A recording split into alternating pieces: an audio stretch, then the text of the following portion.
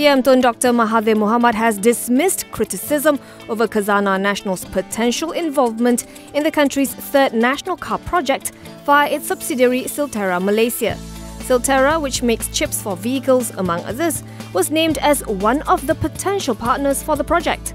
However, MCA Deputy President Datuk Sri Dr. Wee Ka Siong has voiced concern that this would cast doubts on Putrajaya's promise that public funds would not be used to fund the project. In response, Mahathir said that Khazanah is not government. It is a company that is quite free to do business. Therefore, if there is a company in Khazanah that is interested to participate in the project, he says they can invest. Silterra was founded in November 1995 as Wafer Technology Malaysia to promote front-end semiconductor manufacturing and catalyse high-technology investments in Malaysia. It is Khazanah's second largest loss-making unit, with losses at 5.5 billion ringgit. Yesterday, Entrepreneur Development Minister Muhammad Razwan Yusof said that his ministry was shortlisting 2 to 3 partners to participate in the third national car project, including Silterra and CTRM. He said he expects the selection to be concluded by year-end, with a prototype for the car model to be ready by early next year. We had pointed out that CTRM appears to refer to Composites Technology Research Malaysia, a unit of DRB Highcom whose controlling shareholder is Tan Sri Said Mokhtar Al-Bukhari.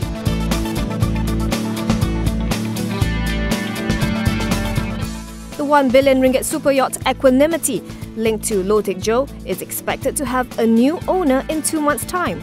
This is after the government and 1MDB received the go-ahead from the KL High Court to appoint an appraiser and brokers for the sale.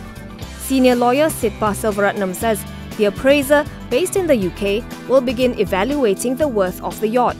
Meanwhile, brokers can start on the necessary paperwork on the 300.2-foot vessel's condition and specifications. Sidpa is a senior maritime lawyer who is part of 1MDB's legal team. She expects the yacht to be put up for bidding in the next few weeks.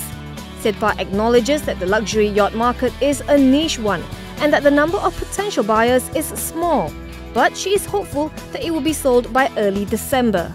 Seized in August, the Equanimity is currently berthed in Port Klang. It is said to have been bought using monies siphoned from 1MDB. Loh and the company that owns the luxury yacht, Equanimity Cayman, have condemned the seizure and the plan to sell the boat, saying it is indisputably clear that it goes entirely against the interests of the yacht and will drastically reduce its potential sale value.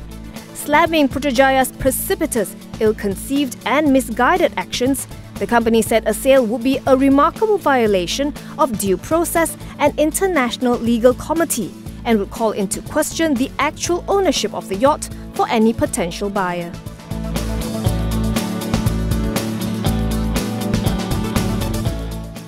Tan Sri Muhammad Noor Muhammad Yusof, who currently chairs Malaysia Airlines, is reportedly planning to leave the national carrier by the end of 2018.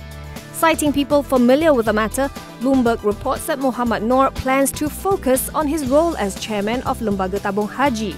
It said its sources asked not to be identified because the information is private. Muhammad Noor was appointed to the post in the Pilgrims Fund in July. He had previously helmed Malaysian Airlines system as managing director from February 2001 to March 2004. He has been the carrier's chairman since August 2011. Previously, Muhammad Noor had also served as chairman of the Securities Commission as well as CIMB Group Holdings. He was also a director and executive committee chairman at Khazanah National before the entire board resigned in July, after being publicly chastised by PM Tun Dr. Mahathir Mohamad, who claimed the Sovereign Wealth Fund had deviated from its original objectives.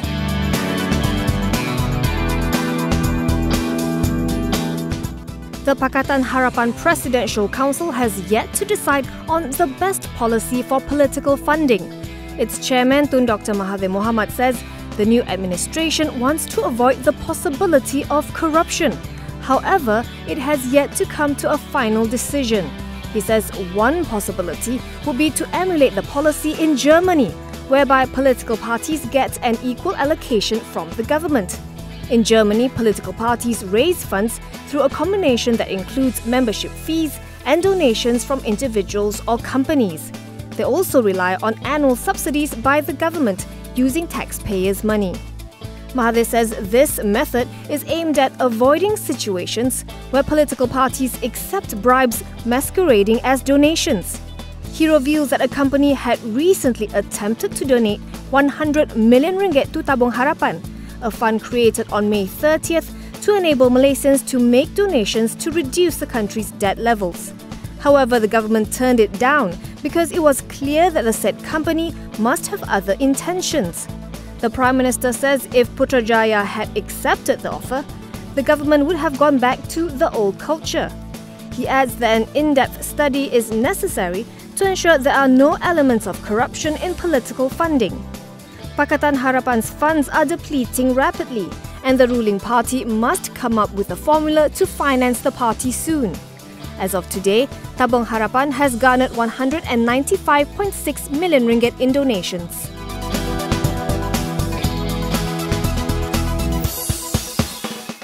Debt-laden Hyflux, the Singapore water treatment firm trying to sell its Tuas Spring plant, says it remains actively engaged in talks with potential investors for both the project and the rest of the group.